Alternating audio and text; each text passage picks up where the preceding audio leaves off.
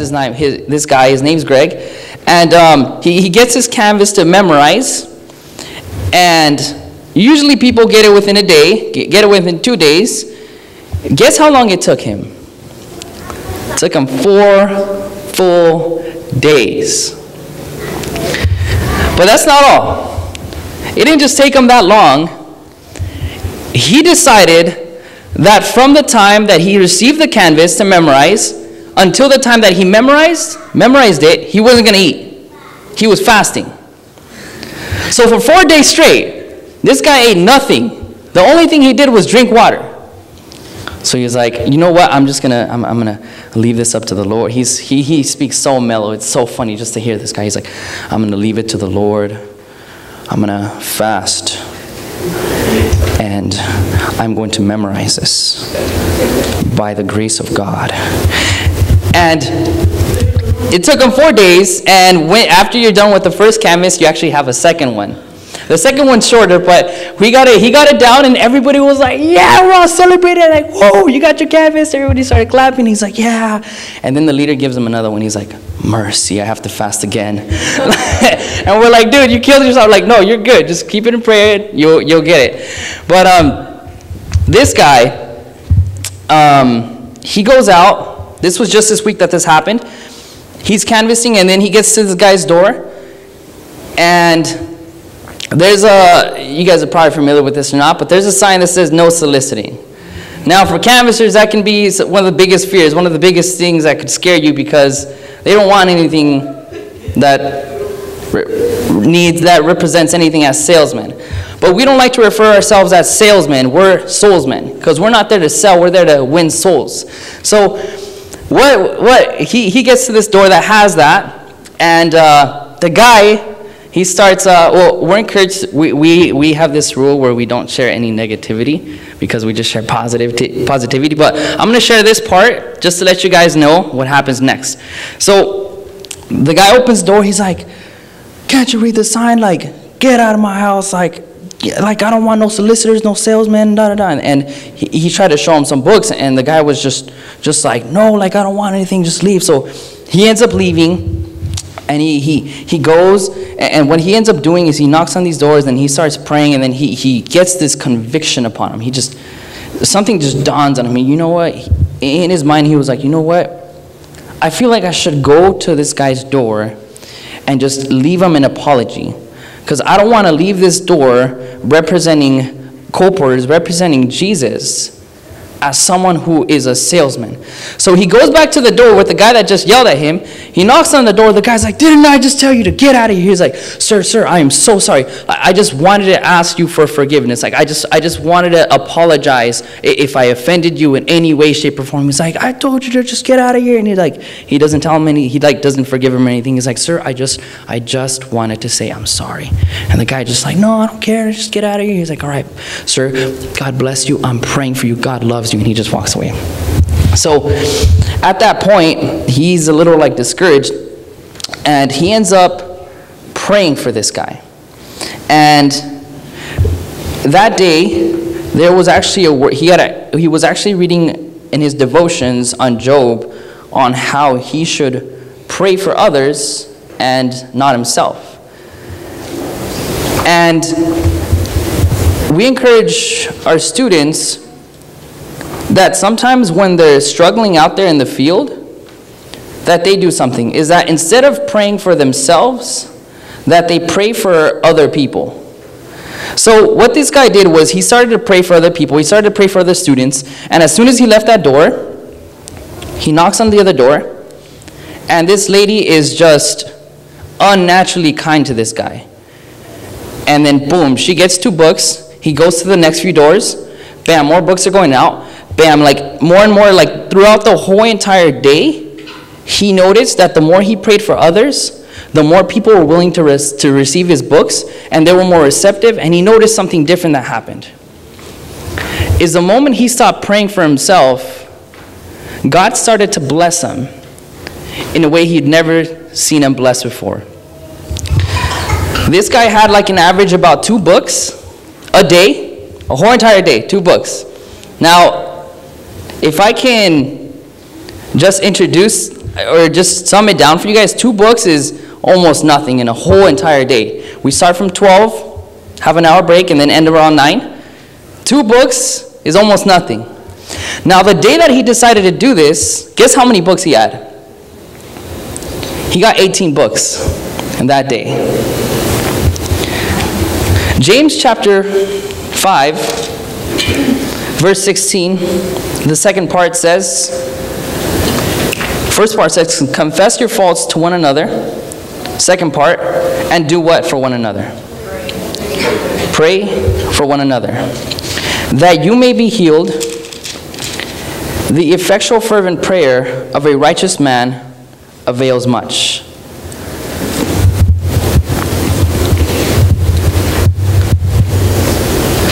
Something powerful takes place when you pray for other people.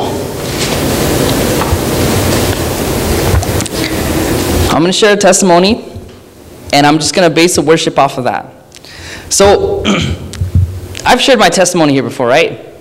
You guys know a bit of my story, but the way that I came into the church is I grew up Catholic, and we were heavy Catholics. We would, go to church. I mean, we're mostly traditional Catholics, but when we went, we were really all there. My mom was like really engraved in us to believe in God. That's something that we grew up with. God was a big part of our lives. He was existent. And one thing my mom hated was every year, the number one time that she hated out of the entire year was the summer. Now, she didn't live in El Centro, so she had another reason to hate the summer, okay? I'm just kidding. Okay, so my dad would work throughout the day, and then he would come back at night. And my mom would obviously take care of us. She would pick us up from school. And when the summers came along, there was 4 of us. When the summers came along, my mom didn't have us at school. She had us there at the house the entire time. So me and my siblings, we weren't very nice to each other. We would fight a lot. We would say such really harsh words to each other. It was not a loving home because God wasn't present there. So my mom, it was the most hectic time for her because here she was. She had to deal with these 4 kids, and like when the dad comes in and the kids are like scared, they're like, oh, like the dad's here, like the mom, she has some authority, but when the dad comes in, it's like a whole different story, So my mom was left alone. Some of you guys are laughing. I know you can relate with that. So my mom was left the entire day with like the little authority that she had until my dad came in, and then he would come in and spank us. But the entire day my mom was left with us. 4 kids, fighting all the time, and she could only do so much. She got to a point where she was just desperate for us to change. Because the home that we lived in, it was full of hate. We just didn't care about each other. We would just fight. We would give just the worst words to each other. And all of this was because of the things that we would watch. We would play a bunch of video games. It was all violence. All of these things had influence on our lives. Now, my mom had no idea what to do with us. She tried everything. She tried yelling at us. She couldn't control us. And at that point, she would come to tears, and she would every single night. My dad would come back. They would always fight because my dad told my mom that she couldn't control the kids. And then he came in. He had to spank us, and it was the same thing day in and day out. Now imagine a home like that. How unhappy is that? Almost every single day to have that. One day, my mom goes into Cardenas. You guys have Cardenas here, right? Yeah, okay. Just checking. She goes into this Cardenas. It's a Mexican grocery store. And there's these people handing out glow. And there's this man that comes up to her, hands her a glow, and asks her for Bible studies. And my mom automatically, in her mind, she thinks about us, about our kids. She asks the man, do you do Bible studies for kids? And this man says, yeah, of course, we can do Bible studies for kids. She's like, yeah, I want my kids to know more about God. I want them to be in the right path. They're not on the right path. I want them to study the Bible. I want them to get closer to God. So the man says, yeah, she signs up. And this is something unique that happened because you guys ever had somebody else come up to you, like another evangelist or, someone else from another religion, they, kind of ask you. Well, my mom's one of those people that if you ask her something, it's really hard for her to say no. So, and we get this as well as co-porters. The number one thing when we knock on Mexicans, Hispanic people's homes, is they don't say, I'm not interested. They just say, oh, no tengo dinero. Or, para la otra. Can you come the other time? Like, we're not going to come back. But they just say that because they just can't, I don't know, it's something in the culture. They have a hard time saying no. So every time these people would offer my mom, an evangelist would offer my mom Bible studies or anything, she would never say no. Instead, what she would put is, as she was writing the number, her phone number, everything was accurate until the very last one. She wrote like a completely different one. And then on the address, she had a different street, a different number, and a different house. So because it was so hard for her to say no. Now, when this happened, when this guy came up to her, it was like a miracle. She put all the right numbers, and then the last one, she wrote the right one. And the address, she wrote the same street, the exact same number of the house, address was on point. So this time, she agreed, she said yes. So then we get a lady coming in, giving us Bible studies, and my mom, her whole purpose of this was for us to be converted. We were still Catholics. All of us were Catholics. She wasn't in the church. We weren't in the church. No, nobody was in the church. She was just wanting this to happen for us. In that whole process, what ended up happening is as we were getting Bible studies, I mean, we were kids. We don't really listen. We didn't really understand anything. But in that whole process, my mom was listening to these Bible studies. Instead of us being converted, she became converted to the Adventist message. She started listening about the state of the dead, and at that point, my grandfather had actually just died. When she realized that, she was like, wow, how come nobody taught us this? How come nobody else is teaching this? So everything, all of her plans completely became reversed. She wanted us to get converted, but then, bam, she's the one that gets converted. Oh, man, when my mom got converted, it was a whole nother story for us, man. We were used to watching TV, and all the cartoons, man. All the cartoons, all the good shows came out, guess when? Friday night and Saturday morning. And when my mom became an Adventist, started keeping the Sabbath, guess what went out the door for us? We didn't watch no more TV on Friday or on Saturday. Oh, you should have seen us. We were heated, man. We're like, what? You mean these people go to church on Saturday, but like Friday is still like, they want to take Friday away from us? What? And then my mom eventually starts telling us to come, and then eventually she has to drag us to church on Saturday, and we're like, all right, fine, we'll go. Now imagine, growing up, you go to church for 1 hour, or mass, for 1 hour. When I came to the Adventist church, it was like 3 hours, and I was like, these people are crazy. What in the world? How can they be in church for so long? It's literally 3 full hours. Like, what can they do? And we're just sitting there, you know, they put us through Sabbath school, and then the whole message, we're just sitting there, and we'd always like mess with, like, just tell my mom, like, oh, we want to go. We're just like so grouchy all the time. And one thing I remember my mom always doing, it took her 7 years to do this, okay? 7 years. When she would bring us to Wednesday night prayer meeting, they would have this time where they're like, okay, does anybody have any prayer requests, anything they can ask for? My mom always sitting down. She'd always be one of the first ones to raise her hand. She's like, yeah, I mean, I have my kids right here. If you guys can just continue to pray for my kids, pray that they may come to get to know God. And every single Wednesday, she always stood up, and it was just, I was like, Mom, please, like, I'm so tired of you just calling us out in front of everybody. Like, why do you have to do this? Every single Wednesday, there was not one Wednesday that I remember not being there where she would always ask the church to pray for her kids. And I remember one thing that my mom always did, one thing she always did was pray. What she did was she wanted to start praying in the night together. So she got us all together. She's like, all right, we're going to pray. And she was the only one praying. And oh my mom's prayers went on forever, man. After like a week, we're like, man, no, I'm trying to avoid it. I'm trying to pretend like I'm sleeping, man. Like, she would come knock on our door and we're like, and then like she wouldn't wake us up to pray. So we would do that so she wouldn't pray, because she would pray for so long. But one thing that I remember about my mom is James 5:17. Pray for one another. The effectual fervent prayer of a righteous man avails much. My mom, when it came to prayer, she did not quit. She saw her children, she saw her kids, and she saw the wickedness of this world. And one thing she did continually was pray. Pray for us. I was in 5th grade. Now just imagine 7 years of the same thing every single day, every single week, every single month, every single year for 7 years straight.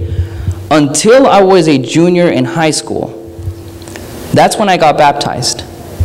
And that's when I did the co-pouring program. It took my mom 7 years. 7 years of prayer. How many of you guys here are parents today? Okay, we got some new ones here. Welcome. 7 years. Now, is that a long time? Yes or no? Yes. Turn your Bibles to 1 Thessalonians chapter 5, verse 17.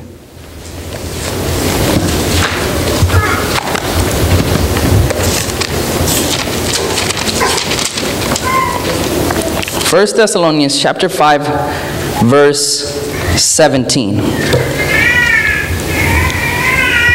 Short verse, but it has such a profound meaning.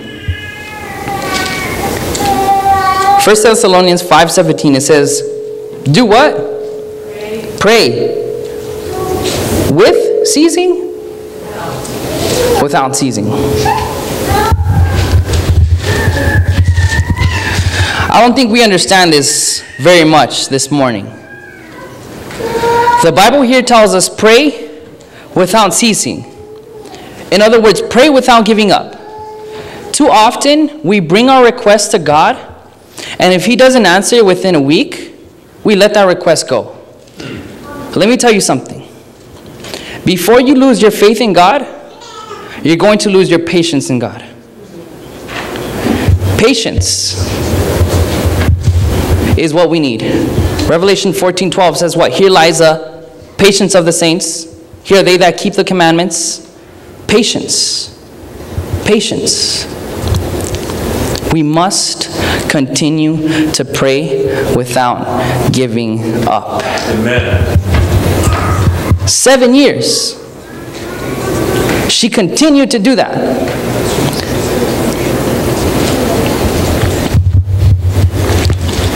Turn back to James chapter 5. Book of James chapter 5.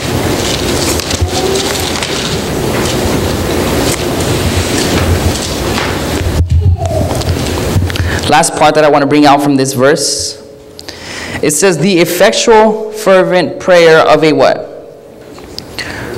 Righteous man avails much. Righteous, what does that word mean? Is that somebody that's not living up to the standards that God has revealed to them? This is someone that's living up. Okay, let me just bring something else out. When my mom came into the church, she was all in, man. She dropped everything cold turkey. Now, one thing that my mom loves to do and she's really good at is she loves to cook. How many of you guys love to cook?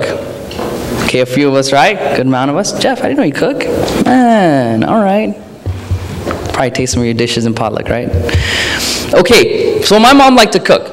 She cooked really good and we really liked to eat. Now, when she found out about the health message, oh my god, okay. So they took away TV and all this stuff, but when they took away the food, it was just like, they just stepped on some like really, they were on some thin ice, man, for us. We're like, I can't believe them, man. Now we can't even eat pepperoni with pizza. This is ridiculous. And then my mom, she would make shrimp sometimes too, right? And shrimp was actually one of my favorite foods that she would make. When she stopped making that, I was like, Mom, I can't. What are you doing? I was like, this is like brainwash at this point. This is ridiculous. Like, you're taking away some of the best tasting food. Like, are you kidding? Like, what more do you want, man?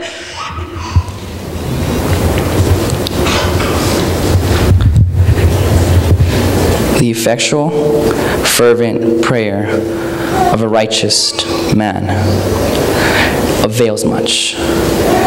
Do you want your prayers to be effective? You have to live a righteous life.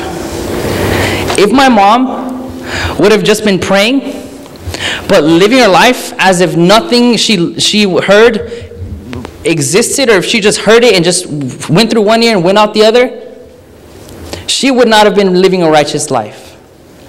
But because my mom prayed, because she prayed consistently without ceasing, and because she lived a righteous life, her prayers weren't just weak prayers. Her prayers availed much. Her prayers had effect. Because when you live a life righteous to God, your prayers are much more powerful than when you're just a normal Christian, not even following what God told you.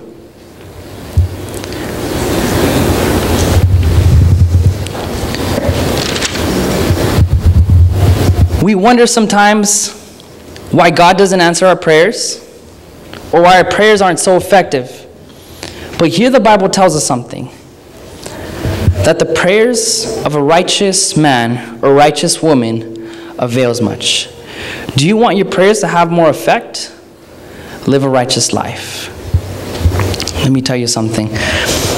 If my mom would have given into our arguments, given into our complainings and murmurings about the food and about the TV channels, guess what would have happened? I don't think I would have been here today. But because my mom was faithful into what she learned, her prayers, they had effect and they were powerful. Her prayers, they did something. It took 7 years. But when those 7 years came, it made a dramatic change in all of our lives. If we are not stepping our foot with our kids, if we're letting our kids tell us what to do,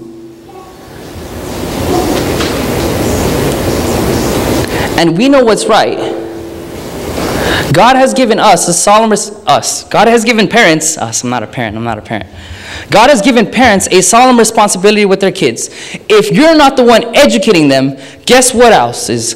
Either the television, their phones, or their school is educating them. The best place for education, it begins in the home, church. The home is going to be the number one influencer, the number one educator for your children. If my mom would have never stepped her foot, if my mom would have never offended us with all these things, we would have never been in the point we're in right now. Think about it this way. If your son or someone, if your loved one is hanging off of a cliff and you ran just in time to grab their hand and you had to squeeze their hand to pull them right up, if not they would have fell, and their hand started slipping from you, and what you had to do was pull a tighter grip on it, and it started to pain their hand, it started to hurt them, would you let it go because it was hurting them? No. You would squeeze on tighter because you know no matter how much it hurts right now, you're saving their lives. My mom understood that. No matter how bad it hurted us at that moment, she was doing something good for us. She knew that the tighter she held on, eventually she was going to pull us out of that dark life that we were living. And because of that today, I can say that me, myself, and my entire family are baptized and are committed into the church. We now walk with Jesus. It's a simple message. There's just three things. Is that you pray for one another. Pray for other people. If a church does not pray for each other, the church will soon die. Guaranteed. If we are not living on our knees, we will not be a living church. Pray for one another. The second thing is the prayer of a righteous avails much. If we're praying it out, but we're not living it out, our prayers aren't going to have much effect. And the third thing is pray without ceasing. Pray without ceasing. Don't stop praying. Some of us like to cook here, right, Jeff? Jeff, what's the best dish you've ever made? I'm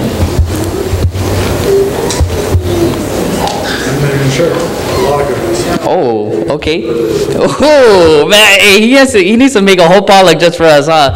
Okay. Okay, I asked him what's his favorite dish. He's like, man, I don't know, there's just a lot. There's a lot of good ones. So, oh man, I want to try his food now, man. Okay, so okay, just choose one. Choose one of your favorite ones, like a really good one. Pizza. Okay, pizza. How many of you guys like pizza? Yes, I think everybody loves pizza, right? Okay, let's say you make an amazing pizza. Like a big one, right? Like a big fat one, man. One that all of us can partake of, okay?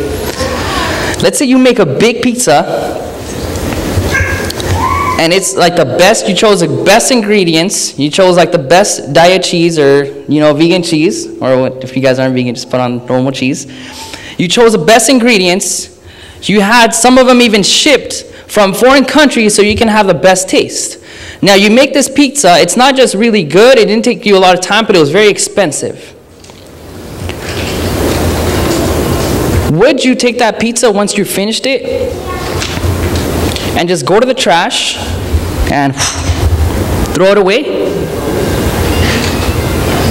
Doesn't make sense, right? It's the same with the church.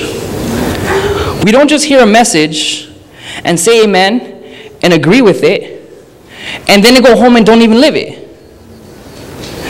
Why would you go and make something so amazing so you don't even partake of it and you just throw it away? What matters is not so much what I said this morning. It's what the church decides to do with it afterwards. What are we going to do as a church?